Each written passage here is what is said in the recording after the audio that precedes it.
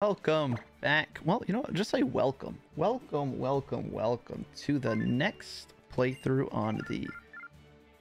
I was going to say the easy breezy Soul Link. I'm so locked into Soul Link right now that I was literally about to say Soul Link again. This audio might be too loud. It doesn't look too bad on there, but I'm going to lower this. Give me 1 second.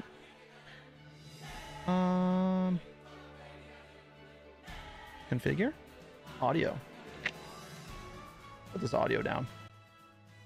Put it like that. This should be a little more bearable. A little more bearable. Alright. Professor Kukui? Is that his name? I haven't played this game in so long. It's been almost a year since the last randomized Nuzlocke that I did. That wasn't a breeze lock. The difference between a regular Nuzlocke and a breeze lock, if you guys don't know, the breeze lock was... I was stricter on the level caps. I was also randomizing the move sets so that they would have better move sets. It was a setting that was in the randomizer that I found, and I thought it was a cool addition, and I thought it would make it more challenging, which it did.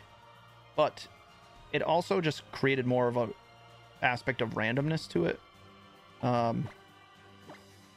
where what's the best way to describe it? My name's Breezy. Some Pokemon, I think they learned moves they normally wouldn't have. Or I don't know if it was what they normally could have or wouldn't have. I don't know. Something about it. Sometimes they would have like HMs, and sometimes they would just have like super strong moves like at low levels that would make it really difficult, or they just have crazy coverages and you just wouldn't know what to expect with them. Especially with some random abilities, sometimes it got a little out of control and it was just really difficult. But I did like how difficult it was. But I also went like 0 for 6 on my breeze locks. I don't know how many I did, but I did really bad. So I'm going to go back to doing a random Nuzlocke. The last time we did this was also an Iron Mon, which means I can only have 6 Mons on the team, and I couldn't just catch every wild Pokemon I got. I had to change out a Pokemon if I added a Pokemon to the team. So if I caught a Pokemon, had to join the team and kick something off permanently. So if anything fainted, I didn't just have Pokemon sitting in the box. So made it a little more difficult, to say the least. And I just realized something. We're gonna do some live editing for this. This is the starter selection video, so I'm gonna spice it up a little bit.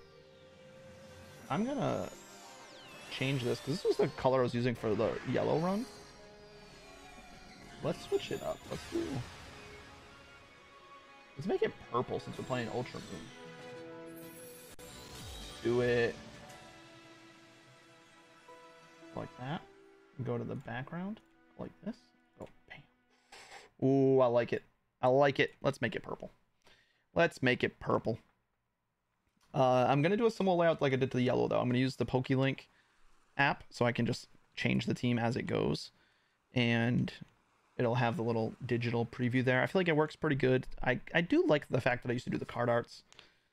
The card arts were fun, but I'm just trying to do something a little different. I don't want every single playthrough to look exactly the same. The card arts, I do still have them downloaded. I believe I still have them. I'm sure I transferred them over. Like 99% sure I did. So I could always go back to that if I really wanted to, but I feel like switching it up is fun. Do something new. Do something new. All right, mama. What we doing?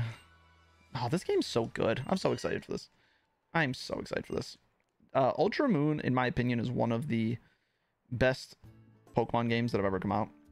You can fight me for that, but I think it is one of the best.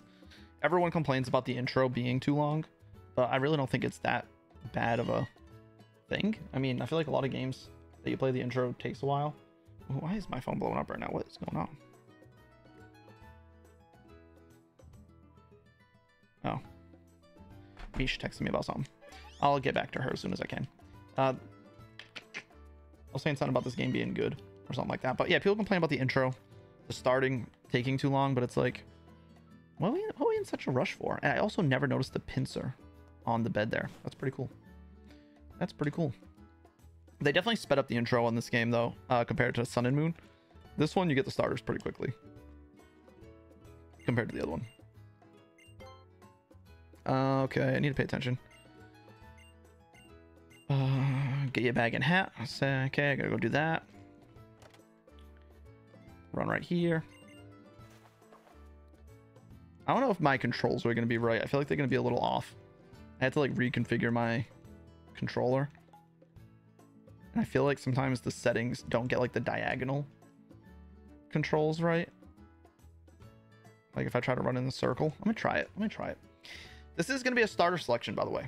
You guys are going to be able to vote for my starter. I haven't had a playthrough where you guys were able to vote on my starter outside of a Soul Link in a while. I think the last Breezelock was the last one. Yeah, see, it's like, see how it's like kind of like, it's not smooth. It's because of the controls, but that's okay. It's not the end of the world. Yeah, the last Breezelock I did, it was the last time I let you guys vote on a starter for just me. It's been a long time. I really can't even remember. Is this the way I'm supposed to go first? I don't remember. I'm going to save the game real quick, though, just in case I run into a cutscene. I don't think this is the way I go first. No. I think I come that way, like, right after I go to the left. Am I mixing up my games? Am I mixing it up? Or is it this route that we get the starters at? I think it's right here. Yeah, it's right here. Okay. I don't know why I thought it was on the right side. All right, the young goose comes out and yells at me. Little rat yelling at me. What kind of animal is that? I actually don't even know what you would call that.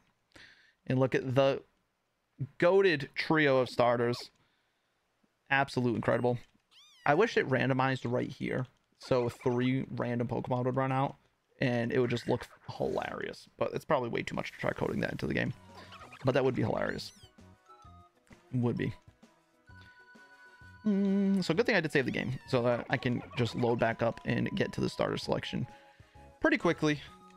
As always with the starter videos, you guys vote on it. Just write in the nickname, write in the comments who you want me to pick, and put some nicknames. Put more than just one, because I probably will get a couple encounters before the next recording session or whatnot. So just put nicknames, not just for the starter. Put a nickname or 2 on the list, and I'll try to get to them. All right, let's see what the options are going to be. Let's see what the options are going to be. This is one of the less exciting starter selections because it just shows the list of names. It doesn't like actually show you the Pokemon, but that's okay. What do we got? Voltorb, Huntail, and Boldore. So Boldore is the mid-stage for Gigalith. Huntail is the water type that evolves from Clamperl. Voltorb, you guys know Voltorb. Good starter selection. I don't mind it. I don't mind it. I kind of don't mind any of these Pokemon. Voltorb, kind of frail, so it might be a little tough one to start with, but I'm cool with that because I'd go against Huntail, I think. And then Huntail would go against Boldore. So I think I'd kind of have the good type matchups no matter who I pick. But yeah, in the comments, leave a selection, Voltorb, Huntail, or Boldore. Leave some nicknames. Like the video, subscribe, and I'll see you in the next one. Peace out.